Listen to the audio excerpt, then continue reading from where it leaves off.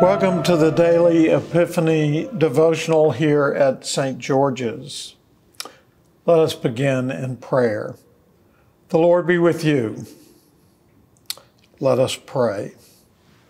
Almighty and everlasting God, you govern all things both in heaven and on earth. Mercifully hear the supplications of your people, and in our time, grant us your peace.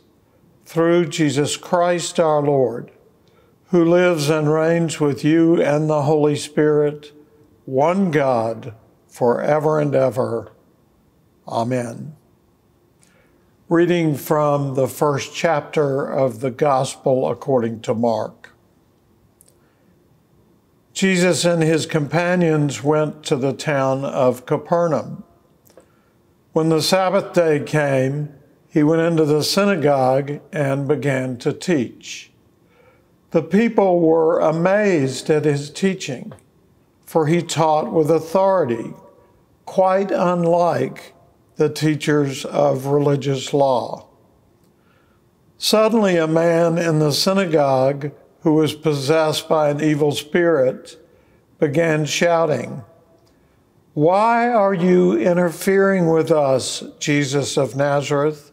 Have you come to destroy us?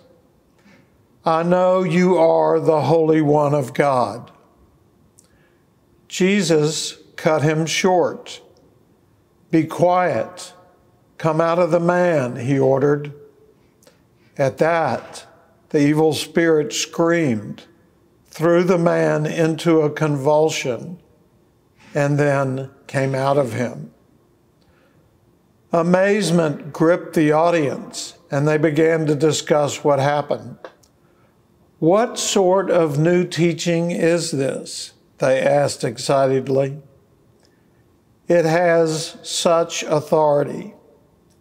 Even evil spirits obey his orders." The news about Jesus spread quickly throughout the entire region of Galilee. Here ends the reading. Let's begin with a bit of context. Capernaum was about 20 miles from Nazareth. Bethsaida, the hometown of Philip, Peter, and Andrew, was nearby. James and John, the sons of Zebedee, also lived nearby. There is strong scriptural evidence that Zebedee's wife was Mary's sister. It appears that Jesus moved to Capernaum shortly after beginning his public ministry for a number of reasons. First of all, the residents of Nazareth attempted to throw him off the brow of a hill after he spoke in the synagogue there, as described in Luke chapter 4, verses 16 to 30. Other reasons may have been more practical. Capernaum was larger and more important than Nazareth. Living on the Sea of Galilee gave Jesus a much shorter and easier way to travel to the small towns and communities that lined it. After all, his disciples were fishermen and had boats. And Capernaum was located on a strategic ancient highway known as the Via Maris. People from all over the ancient world passed through Capernaum every single day. This helped spread Jesus' message and the fame of his ministry. Capernaum and Galilee became the springboard Jesus needed that Nazareth could never provide. Most importantly, he moved to Capernaum to fulfill the scripture. Now when he heard that John had been arrested, he withdrew to Galilee.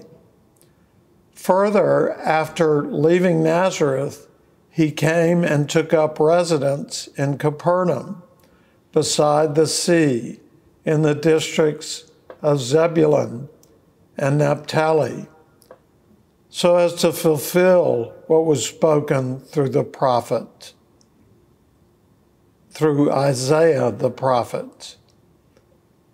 That's from Matthew 4:12 through 14. With all of that as a backdrop, let's look for a moment at today's passage. Jesus goes to the local synagogue on the Sabbath and begins teaching, because that's what rabbis do. And the people were amazed at his teaching because he spoke with authority, not like the teachers of religious law. In other words, the Pharisees.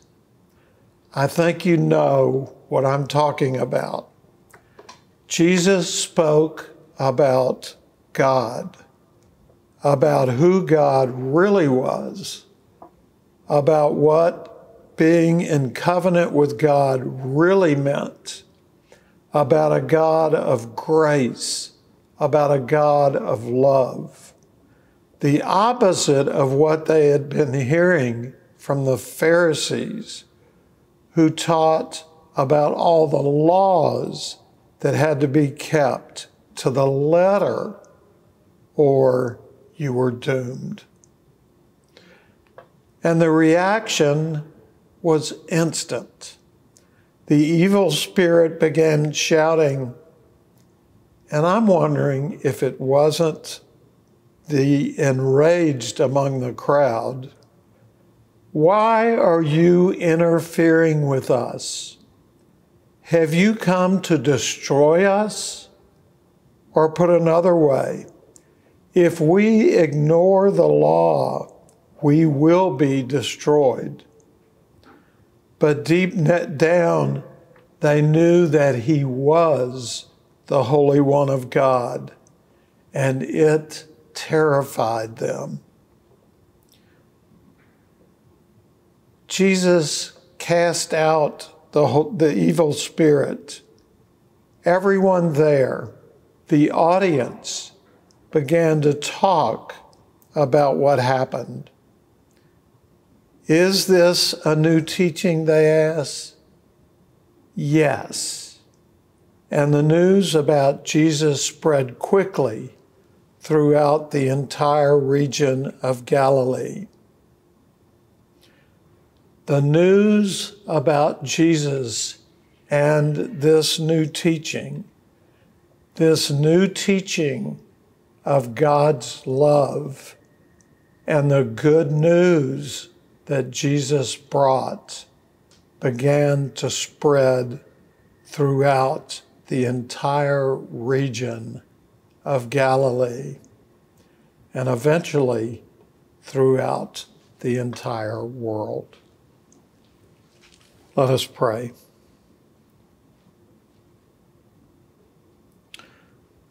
Lord God Almighty, you have made all the peoples of the earth for your glory, to serve you in freedom and in peace.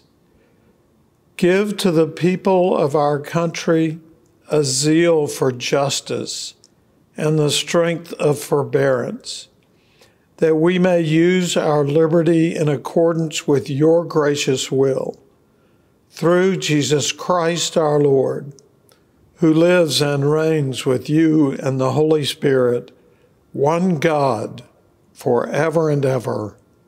Amen. Blessings to you.